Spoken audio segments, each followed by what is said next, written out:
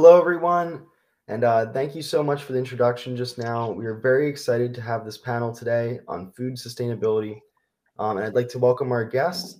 Thank you so much for joining us this morning. Thank It's you. great to be here.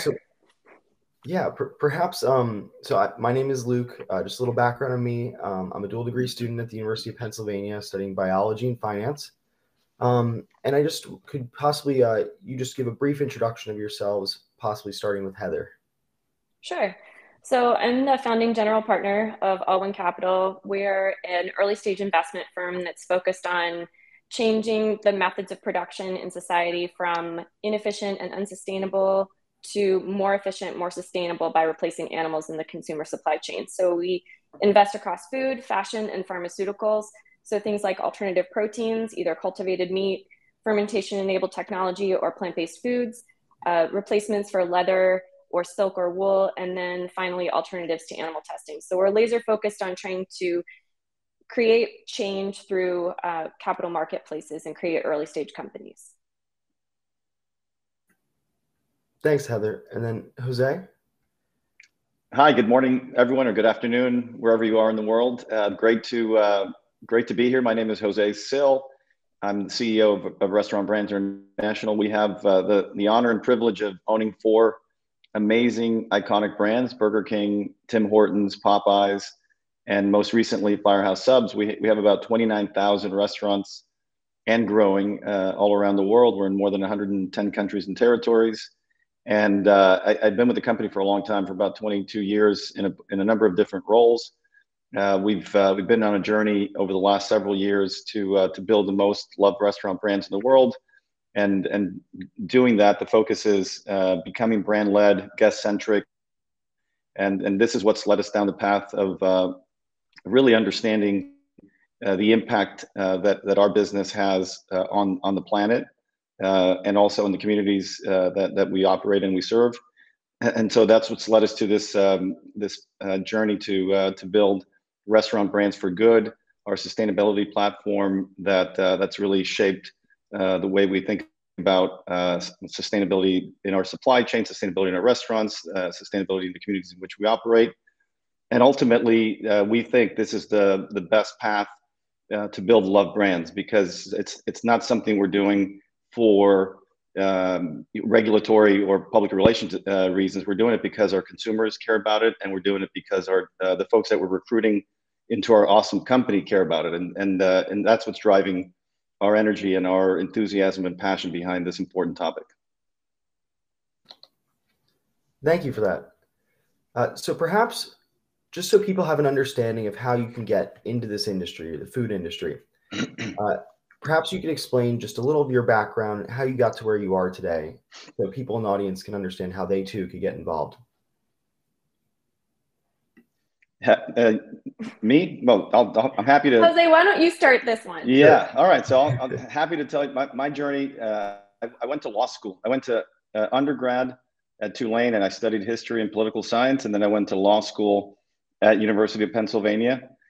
Practiced law at a big law firm here in Miami for many years, for about almost 7 years, and then joined Burger King in-house as a lawyer back in 2000. And early on, had an opportunity to work closely with the operations folks in the business there, supporting them. And then an opportunity arose at some point to shift into the operations side of the business, hang up my legal cleats, if you will, and get to work in operations. And that led me on an incredible journey to the international business. I lived in Spain for a while with my family, running the Burger King business out there. Came back, I ran company operations, so the stores that we own and operate here in the US. Then I left briefly for about 11 months to Walmart, and then returned when the company was acquired by a big private equity firm, 3G Capital, back in 2010. And went back to Europe, to Switzerland, ran the business out there for a while, and then came back to run Burger King globally. And then since 2019, I've had the honor and privilege of being the CEO of the entire company. So it's been a pretty exciting and interesting journey that those of you that are out there getting ready to get out into the working world, you'll be offered choices and decisions, or forks in the road, if you will, from time to time. You won't know it at the time, but some of those are going to be some really important decisions you make in your careers. And I've been fortunate to have a few options and alternatives over time, and it feels like I've made the right decisions. Either way, I went all in all the time, put everything I had into it, and enjoyed it as much as I could along the way. And I've been very fortunate to have a great run as a result, with great mentors and coaches that have helped me along the way. Jose, you transitioned from being a lawyer to running operations at a food in basically conglomerate. I mean, were you always interested in the food system? Not really. My dad was in the restaurant. My dad was in the restaurant space. So he started as an hourly employee back in the '60s here in Miami when he came from Cuba, and then over time he became a general manager of the restaurant, and then he became a district manager, and then he had more responsibility across multiple jurisdictions. So I saw him do this, and as a kid, I remember going to restaurants with him. He'd actually leave me in one of the restaurants and go to the other restaurants to talk to the teams. And I loved the environment. I loved the camaraderie, the teamwork, the fact that the manager and the assistant managers and the line cooks, as well as the waitresses, had to work together to deliver a great experience. And I grew up playing sports, so the idea of being part of a team and working together, high energy, that was very alluring to me. I didn't understand the nuances and details of it until I got to Burger King and started to get into that sort of day to day, and then figuring out that I could use some of my skills, or both people skills as well as things I've learned throughout the problem solving, et cetera, to be able to drive business performance through people. So I didn't really know I wanted to be in the restaurant space, but I did know that I wanted to be in a business or in a group where I can work together with people, use the ability to connect and relationships to drive positive outcomes for whatever it is we were working on. That's cool. It's interesting to me because it seems like most of the people that I meet that work in the food system they started passionate about food. They came either through culinary or through operations, and they're really passionate about it from day one. So it's cool to hear that you have sort of a roundabout way of getting in, like I do. So it's good to hear that I'm not alone. Yeah. I was a biochemist. I got a degree in biochemistry from the University of Florida and started out as a research scientist working on pharmaceuticals in the lab. I realized pretty quickly early on, and I should have known this from the very start, but that I wasn't going to get anywhere without a willingness to test on animals. And at that time in my life, I was an animal rights activist. I really felt strongly about the sentience of animals, and I couldn't figure out a way to move forward with that career path and also feel like I was being true to myself. So I shifted gears. I moved to New York and got a scholarship to go to get a degree in photography and visual communication, and spent over a decade in the fashion industry, building brands and narratives and helping young brands kind of communicate with consumers and still tell their narrative story.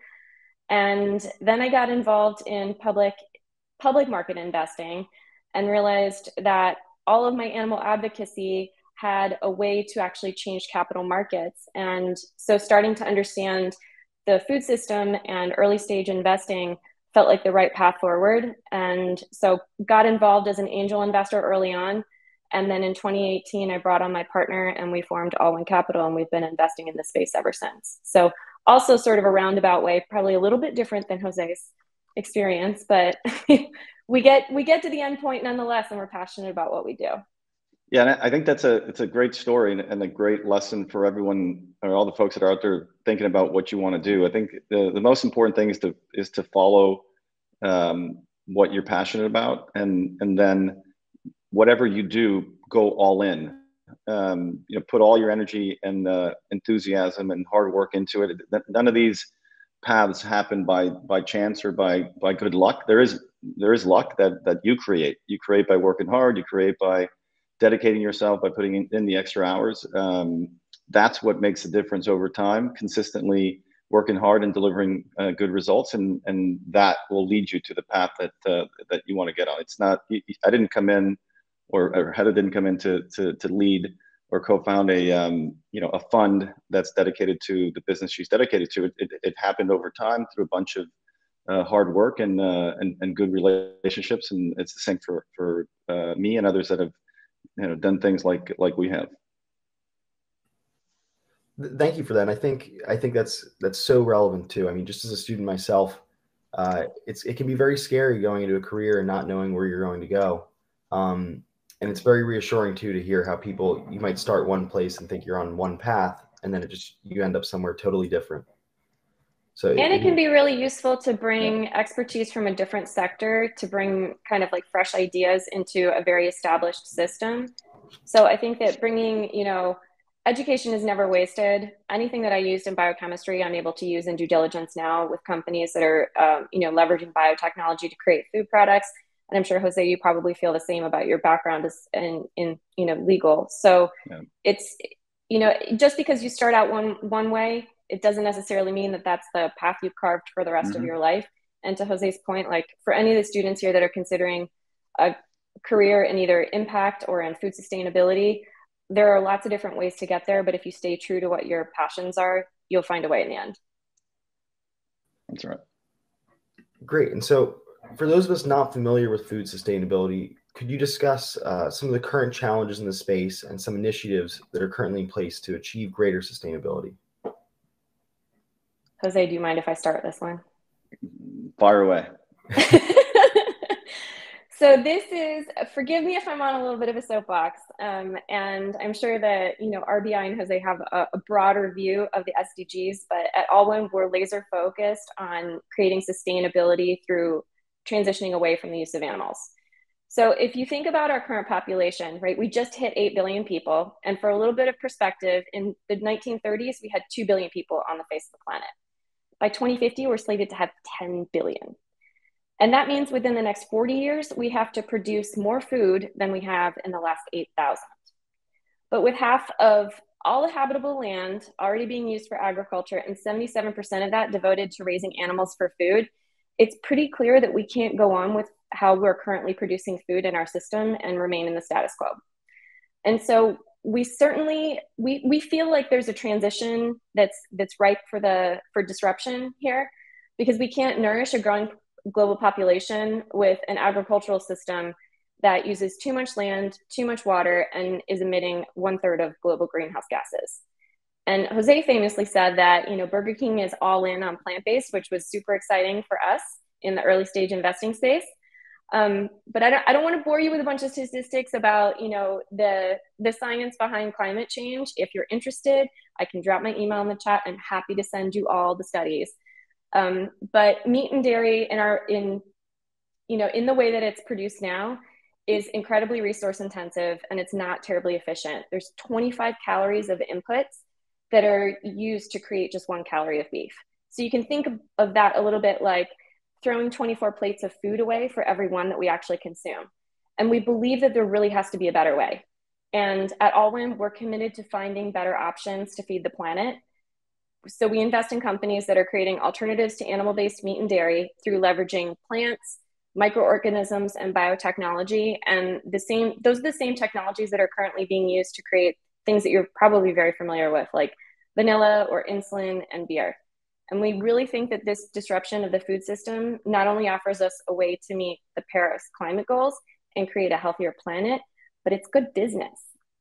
So that's kind of where we're at from, sustainability standpoint. And Jose, you probably have a much broader view on the whole food industry, but that's our take. Yeah, that's great, and I think because of work of folks like Heather, we've been able to continue on our journey to build love restaurant brands, and so from my perspective, it's slightly different. Our main goal here is to feed people, and so people eat. There's 30 or so meals that folks enjoy every week. So we're in a battle for share of stomach, and the reason when people have asked me the question about plant-based, I've said, look, we're all in because people are all in, consumers are all in, and so it's a growing category. So it's an opportunity for us to be able to serve great tasting food to our guests and provide a very exciting or wonderful experience.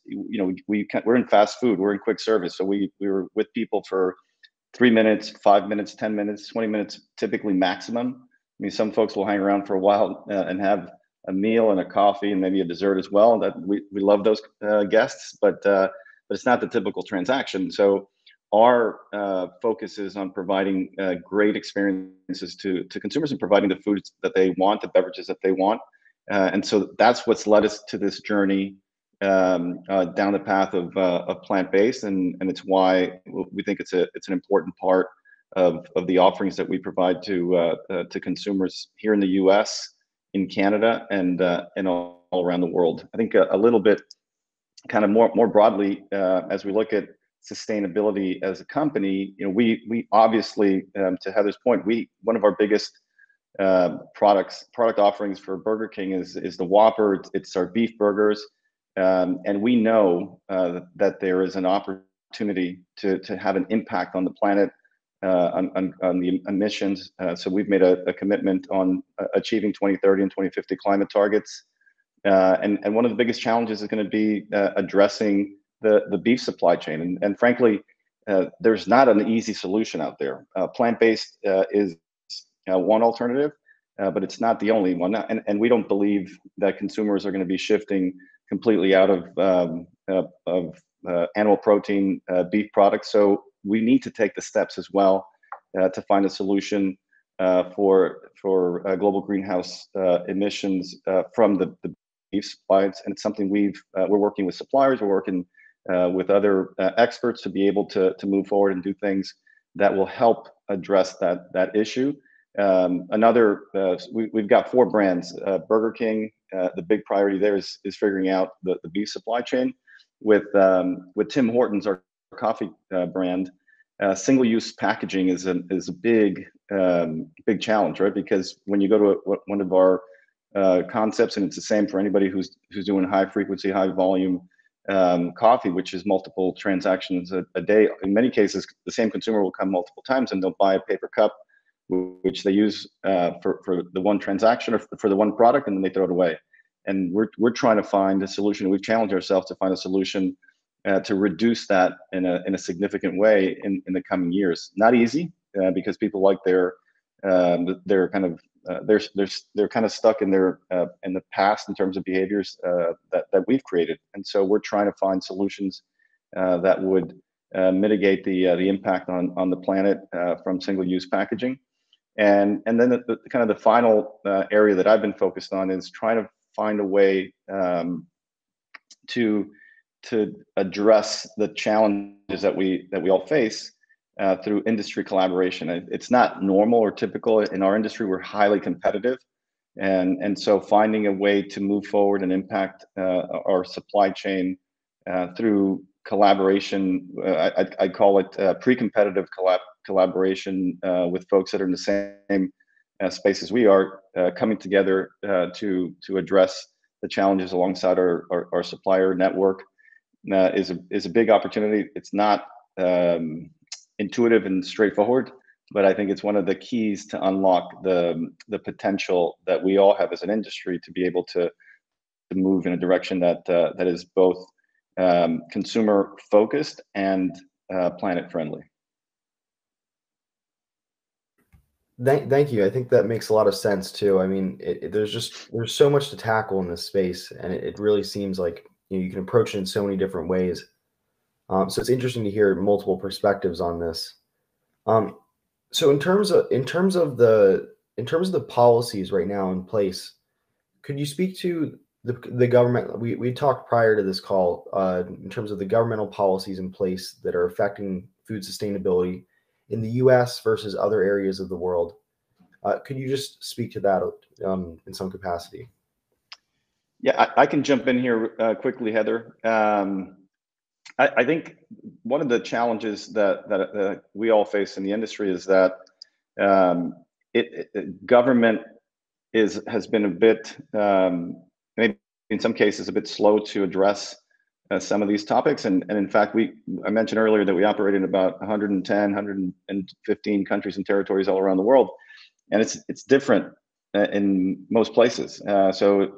In Europe, where it's the EU in particular is probably the most advanced in terms of addressing some of these challenges or topics that we're talking about here on sustainability in the food industry, and then I'd say US and Asia are behind. Canada is a little closer to where we are in the EU, and so the challenge for us is it's hard to build a global supply chain or a global game plan when it varies so significantly by jurisdiction. And frankly, I think what happens where you see the biggest impact in topics like this one that are important to the planet is that when business gets behind it, when for-profit enterprises get behind important initiatives, it usually happens faster than if the government tries to get there through regulation. We always appreciate consistency, and we always follow whatever the government regulations are in whatever jurisdiction. But I think to move faster and move more quickly to where we need to get to as a community globally, it's really up to business to be able to get there at the pace we need to get there. And I also think that different countries have different concerns from when you start to talk about, food regulation, right? So we've seen Singapore, for example, clear cultivated meat in a hybrid form to be released for open market consumption. And part of the reason that they're doing that is because they have concerns about food security, and that is one of the driving forces behind their food regulation rules. A place like, to your point, like the US and Canada don't have the same sorts of food security issues. But if you read the news last week, we're very excited. The FDA approved our portfolio company, Upside Foods, to sell their products for human consumption, and they've also approved their processes. So that's a big win from the US standpoint. And we actually, to be honest with you, I thought it was going to take longer than it did, and the FDA approved last week. We're really excited about it. So we've seen, sort of like marching little steps forward towards a bigger change globally. But especially in Asia, the growing population, there will have to be changes there that will be made. And some of the companies that originally had started in other places had moved to Singapore in order to leverage the fact that their regulations were more open to allowing biotech in food systems. That's why Just Foods had moved to Singapore to release their Good Food chicken as a hybrid product there first. But, thinking about, to Jose's point kind of about the EU moving forward, the Danish government approved a climate agreement that included nearly $200 million invested into growing plant-based foods. And the Dutch Parliament also approved cultivated meat testing. So we're seeing steps forward across the globe. And I think it just depends on, from the government, what country you're looking at. It depends on why the regulation is being pushed forward, be it food sustainability, be it climate change, be it food security. And it kind of depends. So you have to think about, when you're talking about government regulation in this space, you have to think about, why governments are seeing those steps forward, and how we as a very early stage investment industry can leverage those changes and push our companies in the right direction. And then also, it seems sort of interesting too, across different areas, right? I mean, Jose, right? You're the different restaurants are in so many different countries, and then Heather, I'm sure also with investments, you have to look at investments in other countries as well. How do you manage all these different sets of policy? It just seems like so much to manage. How do you go about doing that? Well, in our case, we've got there's a number of things that goes into the consideration set. One is we've got teams at the brand level all around the world, so we don't manage it from one spot. We have some global leadership and responsibilities that are kind of brand agnostic, that we can have centralized. But it's really, in a business like this, which has global reach but local impact, you need to have brand leadership and management at the market level. And so we have offices in various places around the world, in Asia Pacific, in Singapore, and in Switzerland. We have folks in Canada, obviously, which is our worldwide headquarters. Also the headquarters for Tim Hortons, and then we have folks in Miami, which is where I'm at today. And those folks have responsibility to manage the brand and the teams in those markets. And so part of their responsibility is to understand what the requirements are, what the regulations are, but more importantly, what the consumer trends are, and where do consumers think things should be heading, and how they view our brands in terms of that journey. And so we can make adjustments and we can make progress in terms of providing the consumers or guests what it is that they're looking for. And so having local management in the various jurisdictions is really important. The other is that we're essentially a franchise business. We're about 99.5% franchise. We have a handful of restaurants that we own and operate, but the balance are owned and operated by franchisees. In some cases, in the U.S. and Canada, they're smaller franchisees. We have some very large franchisees as well.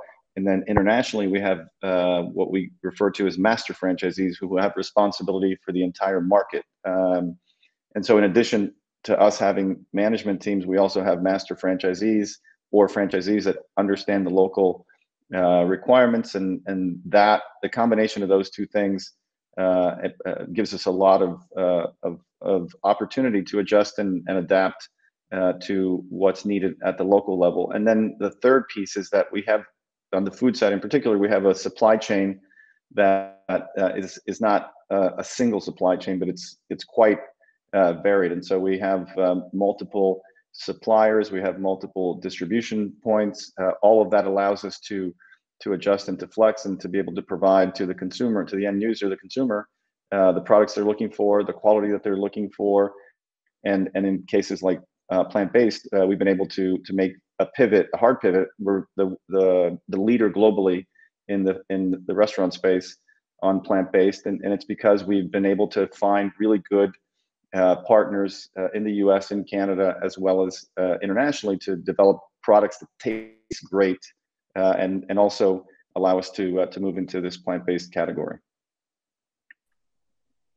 So we are a much smaller team.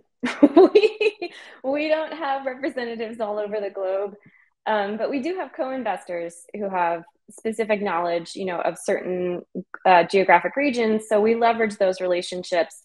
But one thing is that, as I was kind of talking about before, thinking about where regulations have been changed. So for example, like in cultivated meat, helping companies think through their strategy, because we're looking for global change on a large scale. We're not looking for specifically local change. And yes, of course, food is a local issue, but it's also a global issue. And so thinking through where companies start to prove out their target market, prove out that they can execute on delivering something that's delicious, convenient, and at the right price point to a large number of consumers, and then expand from there, is really key. And it doesn't necessarily matter to us whether they start, in the US, in Canada, in the EU, or in Asia. It kind of all, as long as they're targeting the correct consumer at that place, and they can speak that consumer's language and figure out what works and what doesn't, and then expand from there. If they've got a good business model, they're investable. So from us, we're a global firm. We've invested across Asia, the EU, and North America. We're still looking for, a few investments in Latin America, but up until this point, we see opportunity everywhere, and you just kind of have to think about the investment implications on our end. We have to think about, our shareholders and how we're going to be taxing them once we have an exit event. Fantastic. So just switching gears a little bit, often critics of food sustainability will cite higher costs for sustainability. So how do you offset this and balance sustainability and also profitability? So we really feel... You want to fire away? Sure. Yeah, So, we really feel strongly, that profitability and sustainability can go hand in hand. The plant-based food sector was seeing exponential growth until last year, when we saw flat sales across the sector as a whole. And that could be for a number of reasons, but honestly, in my opinion, I think where we felt short was, and we didn't see the large scale repeat buys, was on taste. But that was plant-based 1.0, and that includes some of the offerings that are currently on the market, which are all great products. But now we're seeing new innovations in the marketplace, like hybrid products, whole cut technologies, and flavor encapsulation that will give consumers that sensory experience of eating meat. So alternative protein is here to stay. And we are seeing innovation from young companies that are working on what we term plant-based 2.0, using things like fermentation-enabled technology and cultivated meat to create new and better products for the consumer to meet them where they are and where their expectations are. And we've already seen buy-in from the meat industry. I mean, all 5 of the largest global meat producers have plant-based offerings on their product lines, and 4 out of the 5 of them are invested in cultivated meat. So we think that this is the way forward. And rather than thinking about, meat versus alternatives, we want to be thinking in the future that this is going to be the protein industry. So if we create ways to create a more sustainable protein for humanity to eat, then the profits are there. We're going to convert the masses. Yeah, look, I think very well said, Heather. For us, we're essentially, as I said earlier, a franchise business, 100% franchised, and their success is a key priority for us. So if they win, we win. If they don't, we don't. And so simple as that, and very synergistic relationship. And I don't frankly think that profitability and sustainability are incompatible. I think they need to go hand in hand. And profitability in our business at the restaurant level and then ultimately for our company is an output. The inputs are having great guest experiences and creating brands that consumers love all around the world in markets where we're in today, 100 plus countries and territories. And that happens through great food. It happens through great digital experiences. It happens through great service at the restaurants. It happens because you have good looking restaurants that people want to spend time in. And it's also important as you think about the restaurant space that people need to trust the experiences, the quality of the food. They also care about the impact that you have. Some people care about the impact that you have on the planet, the ingredients that go into the food that we serve, and what do we do about communities where we live and we operate. And so from our vantage point, this is a natural part of bringing to consumers and bringing to our guests what it is that they're looking for. And so the challenge that we faced with plant-based in particular is that the product has evolved incredibly, as Heather mentioned, over the last 5-6 years and over the last decade. We had a veggie product on the menu of Burger King for years. It was a Morningstar product or Morningside product from Kellogg.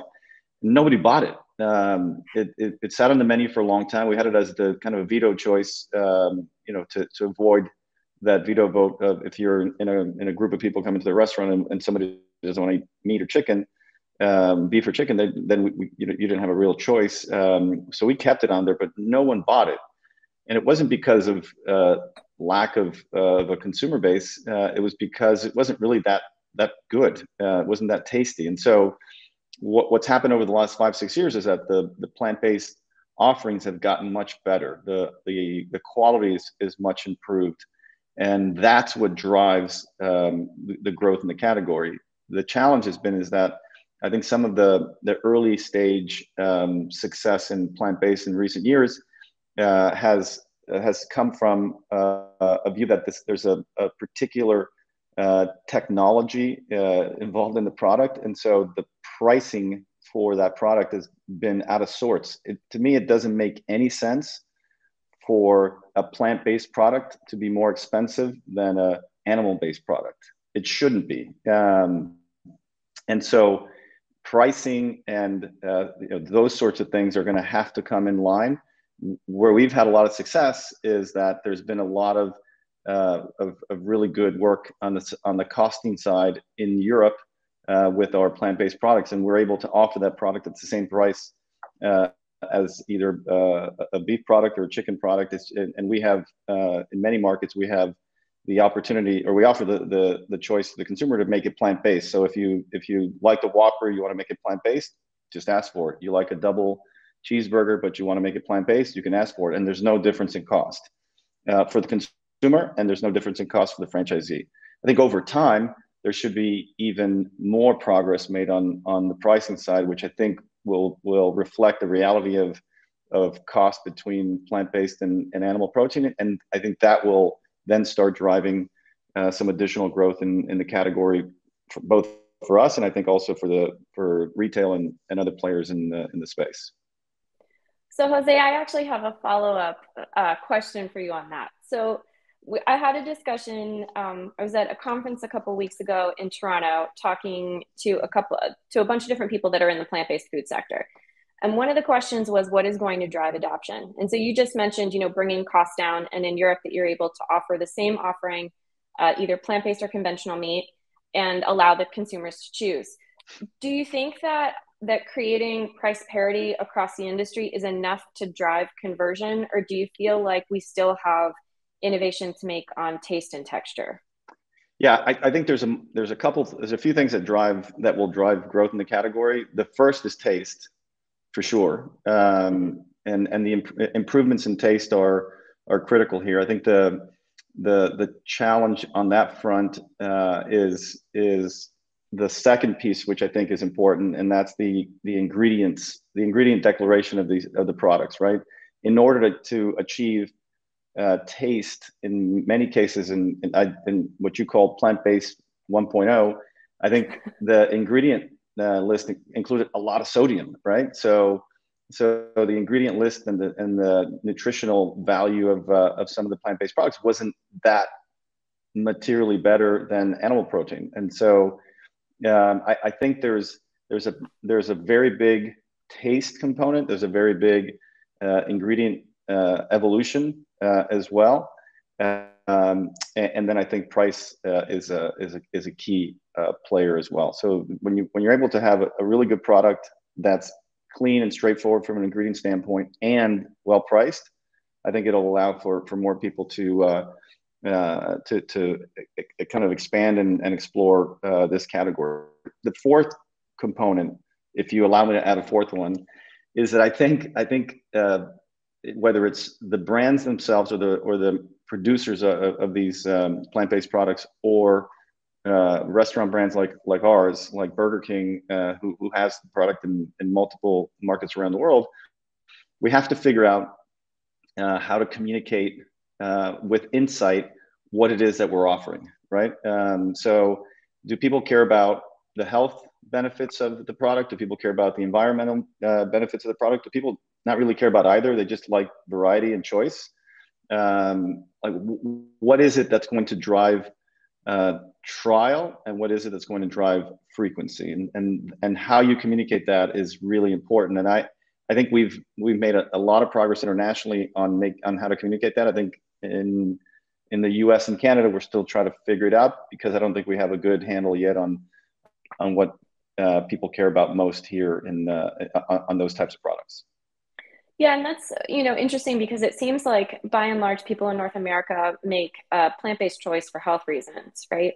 But in Europe, it's also for sustainability or for climate choices. And I think we're probably seeing more of that in Europe, especially with the new labeling protocols that are going to come out, right? That they're kind of labeling according to climate impact on food items on the retail level. I don't know how that's going to be handled in food service, but it's interesting to see, just like, from your perspective, you're essentially a food service industry, right? And so you're seeing consumers in a setting where they don't necessarily have the luxury of turning over a retail label and reading what the ingredient is, but yet that's still top of mind for your consumers. So that's interesting.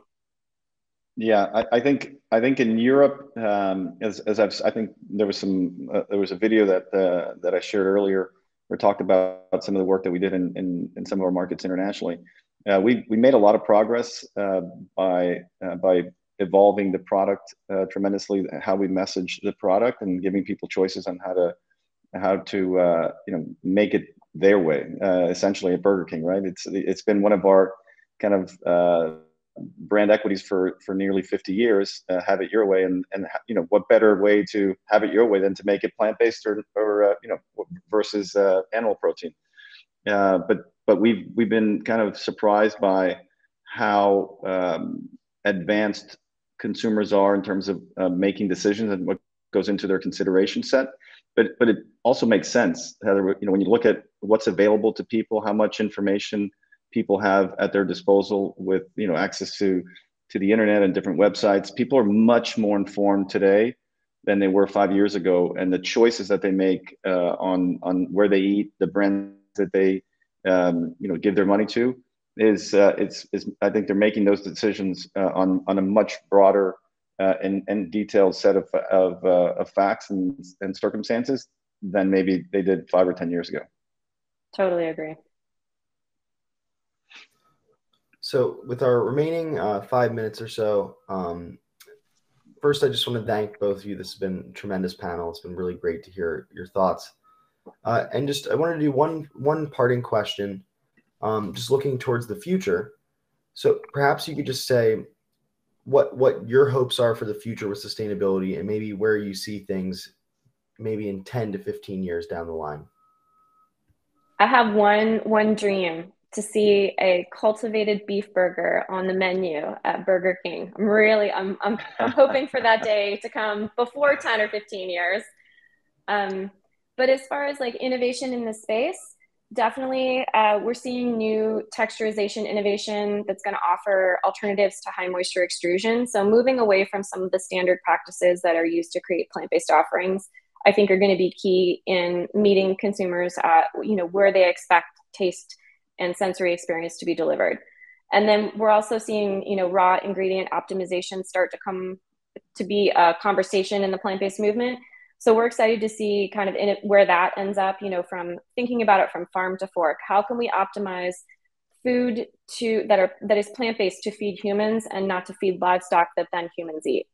And then again, just to Jose's point about we're seeing a lot of attention paid, especially by the younger generation, to align their values with choices that they make in both restaurant or retail as far as food goes. So a move towards cleaner ingredient, more transparency in supply chain, and just above board practices by the food industry as a whole. So that's what we're excited about, and that's what we see as the transition moving forward. That's awesome. Look, from our vantage point, and from mine in particular, I've been kind of on a journey leading the company to get to a point where we've built the most loved restaurant brands in the world. We've got amazing brands all around the world. We've got an opportunity to serve guests in various places. We're one of the fastest growing restaurant companies in the world. To do that, to achieve this dream, we need to get closer to our guests. We need to be much closer to our franchise partners and allow them to be successful by providing them great plans, great support, great products, so they can serve the guest, and it becomes a very virtuous cycle that way. And in that regard, we think one of the key priorities for the company is to have a viewpoint on sustainability, to have a viewpoint on the planet, to have a viewpoint on the food that we serve, to have a viewpoint on the communities that we live and work at every day. And that viewpoint is shared in our Restaurant Brands for Good kind of framework that we communicate in our website and update on a regular basis, and that informs our plan to make an impact on this planet over the long haul. So we're committed to building loved brands, and to do so, we need to do the right thing on the planet, and that's why we've made the commitments that we've made for 2030 and 2050, and that's why I'm so passionate about this category of plant-based. I think it's an opportunity for us to do right by the customer and also right by the planet. Thank you so much for your commitment to sustainability and bettering the planet around us. And it's been a really great time talking to both of you. And I'm sure our audience really appreciated your time and just going out of your way to making such a tremendous effort to really better our audience's knowledge about food sustainability. It's been a pleasure to be here. Jose, it was great to talk to you. Great to meet you. Luc, thank you so much for the opportunity. Heather and Luc, I enjoyed it. Thanks so much, and hope everyone has a great rest of the day. Thank you.